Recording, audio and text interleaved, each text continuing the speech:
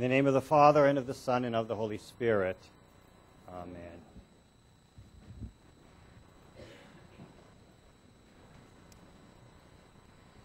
Today I have entitled my homily, Simeon and Anna, two seniors who bring us closer to God.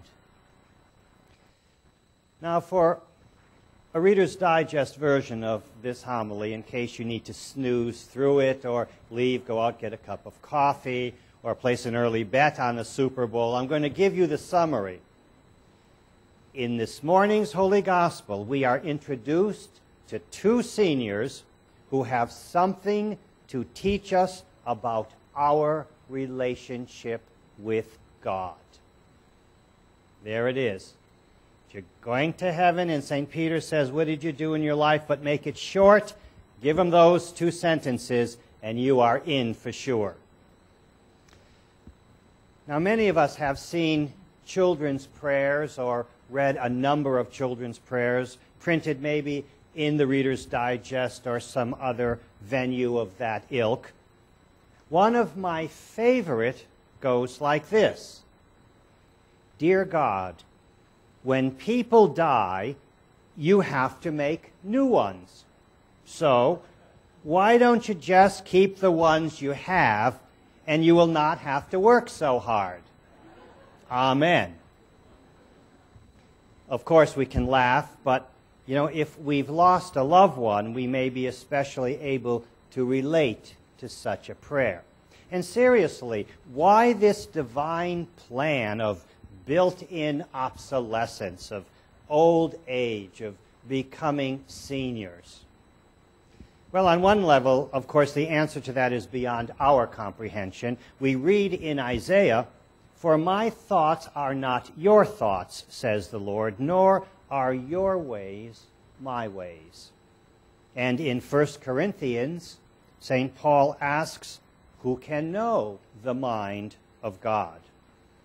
But let's look at this child's prayer through the lens of today's gospel passage. The story of the presentation of the Christ child in the temple includes 3 generations.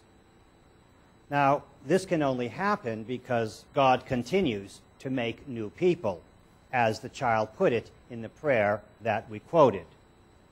Mary and Joseph bring the infant Jesus to be presented in the temple, and there they meet 2 seniors, Simeon and Anna.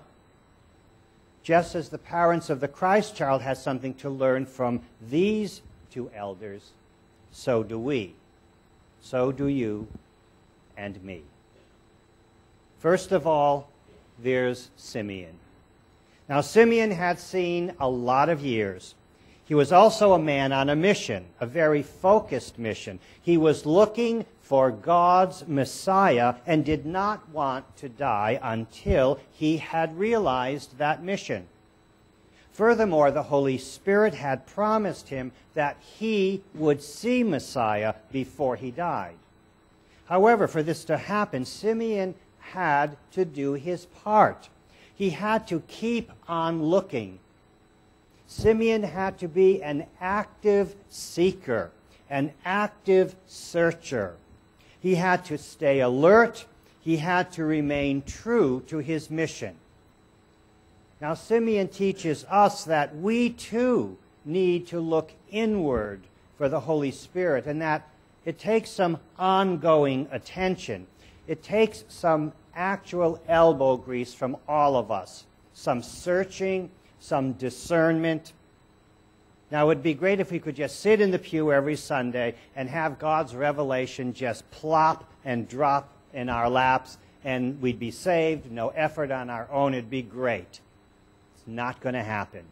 We need to take an active role in searching, in discerning, and in discovering God's Spirit, not only within ourselves, but within each other, and how those people relate to you and me.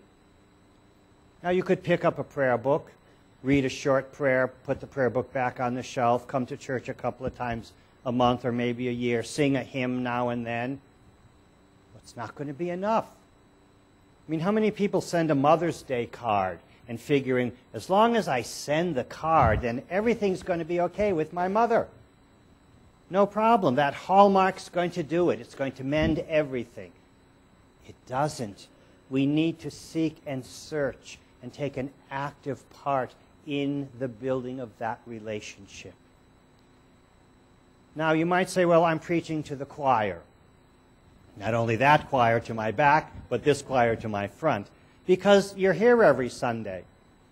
Well, sometimes that's not always a blessing. Now, that doesn't mean you're not going to come to church anymore, but sometimes coming all the time or going to every potluck or signing up for every course isn't always a blessing, because we run the risk of thinking that, well, maybe we already know everything that we need to know about God, and we don't have to search anymore. And as effective as all the teachings may be in the church and everything that we've learned from our families and friends, sometimes we get into that rut of thinking we already know all there is to know about God. Now, I know that I've already reminded you of this fact, because in my Epiphany homily, I said that. And I know that between Epiphany and Candlemas today, you have been reading the homily on your Kindle. You have it posted on your dashboard. You've memorized it. So this is kind of redundant, isn't it? But I'm reminding you again, after all, we're talking about seniors for some of us. Now, we may decide from here on in, because we're good churchgoers, that the Christian life is now primarily a matter of keeping a few rules that have been drilled into us, reciting the prayers we have learned, and that's it. But we delude ourselves. That gives us false hope, and when things do not work out for us spiritually or practically in life, we hold God accountable for not coming to our rescue. Almost as delusional as that kindergarten graduate who announced to his parents that he could now quit school because he had learned enough. Now, that may have well served as the catchy title for Robert Fulcrum's book, All I Ever Needed to Know I Learned in Kindergarten, but it doesn't play very well in the library of life. It's been said that learning is a lifelong process. A lifelong process. Discernment. We need to take it seriously, and that's pretty scary. To think of a lifelong process, we could hardly think of what we're going to have for dinner tonight, or what snacks we have to prepare for the Super Bowl. How are we going to think of something that's lifelong?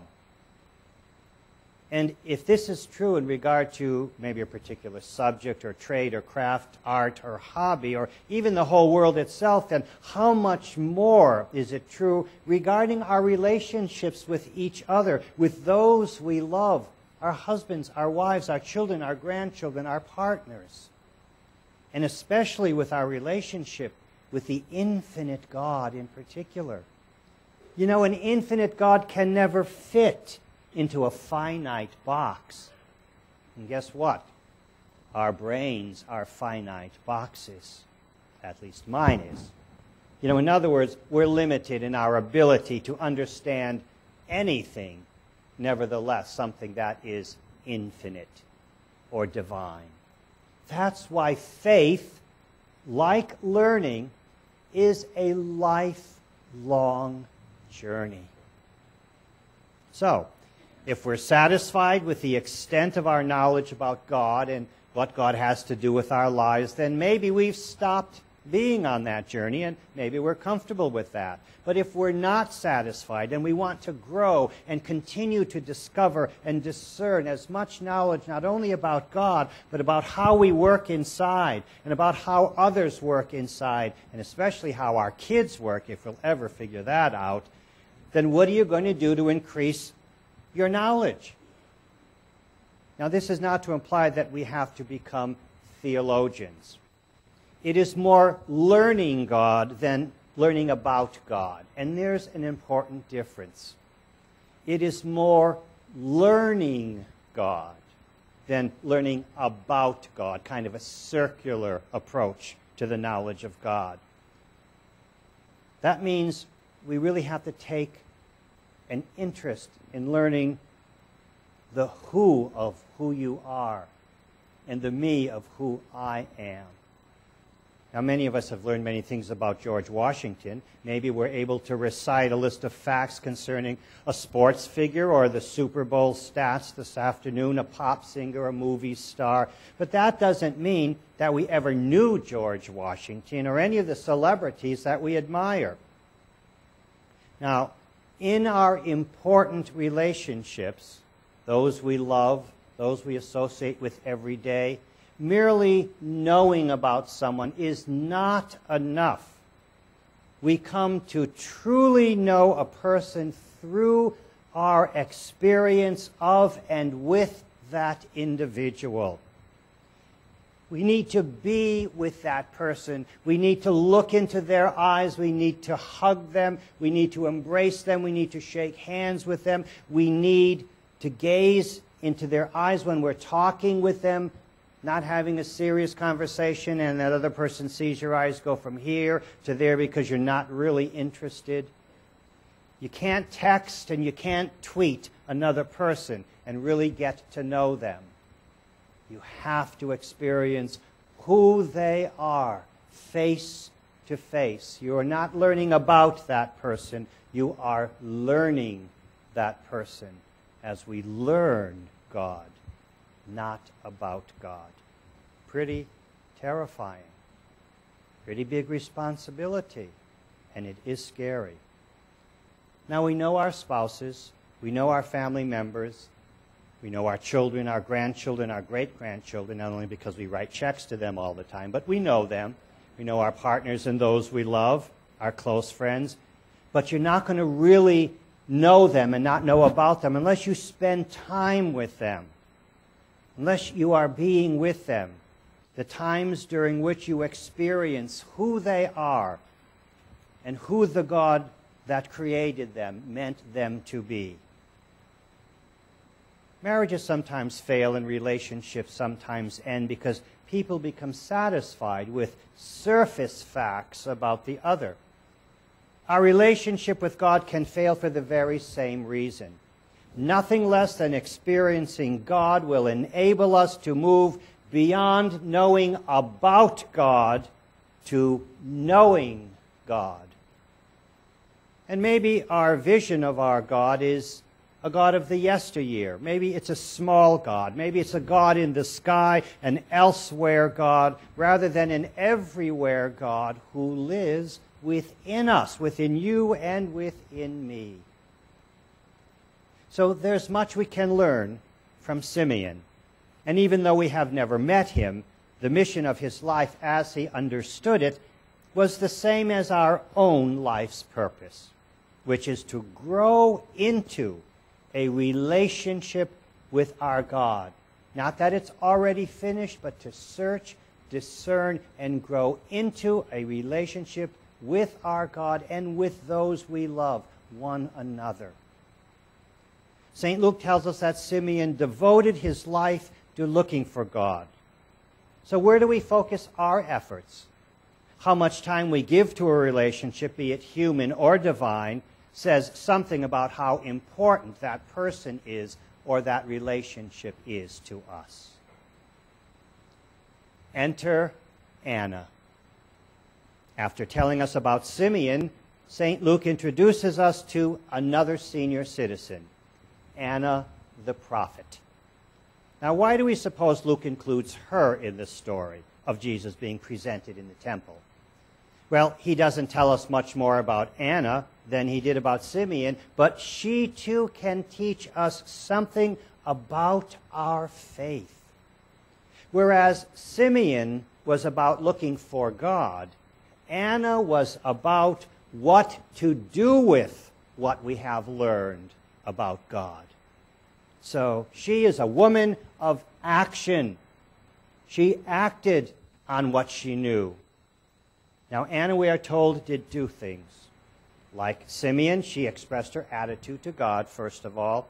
But second of all, we also read that she did not stop with gratitude. She told others about the God that she had experienced and about the child who was to be the redemption of Jerusalem and of the world. Now, we can do that. That's not rocket science. You can witness to God. You can tell other people about God. Christianity is not just about saving our own souls. It is also about doing as Anna did, namely, being a catalyst for other people to experience God and the gifts of God. That's evangelism. You can be an evangelist. You don't have to go on television, be in the Crystal Cathedral. You don't have to do any of that. You can do that. You can get others excited by what God has done for you. It's easy. Go to someone and say, ever heard about God? That's it. That's the end. You're an evangelist. It's easy. We need to excite others by that image that God has given us, and we need to image that God to other people. A light to lighten the Gentiles and to be the glory of your people Israel. That is what Simeon said. It is our Nunc Dimittis. Lord, now lettest thou thy servant depart in peace. That is why we burn the Easter candle, the light of Christ in the world. So you see, our relationship with God isn't meant to be very limited or parochial. It's not limited to a vertical God and me. That's all, just our personal Savior, which Christ is. But that's all. I'm going to hoard this God. It is meant to be triangular. And I know that psychiatrists say that triangularization is very unhealthy in life, very unhealthy and dysfunctional. Now, it's good in the name of the Trinity, because our relationship with God is triangular. God and me and thee. It is a relationship with the grace of God toward which we work for our salvation together. Together. That's what the body of Christ is all about. Together, as a community of faith. And that cannot happen unless we follow the example of Anna, unless we are willing to speak the message of Jesus to others. Now, this does not mean that we have to push our religion down the throats of those people we meet. It does mean, however, that we must be willing to weave God's message into our everyday conversation and everyday dialogue. How often, for example, when a discussion turns on the issue of helping the great percentage of Americans who earn below the national average of yearly income, are we willing to infuse into that conversation, into that bantering, something of the gospel message of caring for the poor? Or are we content to sit back while we are told that taking care of the poor might amount to socialism? In Matthew 25, Jesus told us that we are serving Him as we take care of marginalized people. Matthew says, "Truly I tell you, just as you did it to one of the least of these who are members of my family, you did it unto me." What gospel values find their way into our conversation about health care for those who do not have it? What do we bring to the table when the discussion revolves around violence? These are the things Jesus talked about often, so they become the things that we need to address, if, like Anna, we are to tell others about God. Let us remember that in this morning's gospel, we are meeting these two seniors in the context of Jesus being presented in the temple by his parents. But in the gospel story, Jesus is also being presented to us, to you and to me. It is through him that we come to know God as Simeon did. And it is through His Spirit that we are enabled to tell others as Anna did.